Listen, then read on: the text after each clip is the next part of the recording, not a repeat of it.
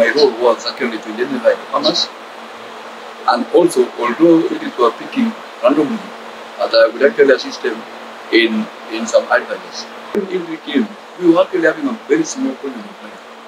It was almost 1,700 per day, but due to the coming of ILRI and other things, currently we are in the tank. Our tanker, our cooler is 3,200 litres.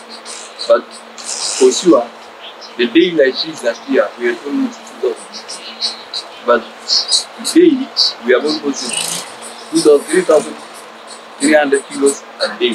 She is actually what ILRI has actually assisted our farmers by terms of advices, in terms of capacity building. Some of ILRI also, it has engaged employment. When we came in, we had two employees, waterman and flat. But currently, we have 6 boats by smallholder.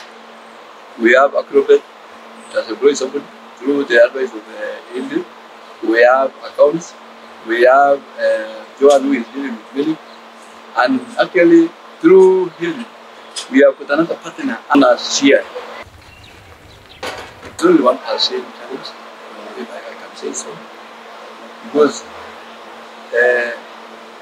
what ILRI did, they came for the smallest farmer, not for the largest farmer.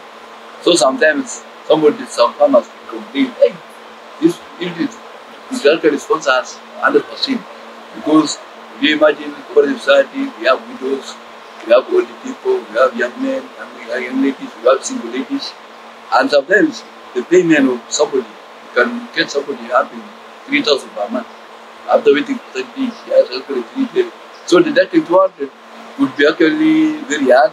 I would like to thank my entire team. Also, I would like to thank our processors. Last but not least, I would like to thank the farmers who actually are living on us.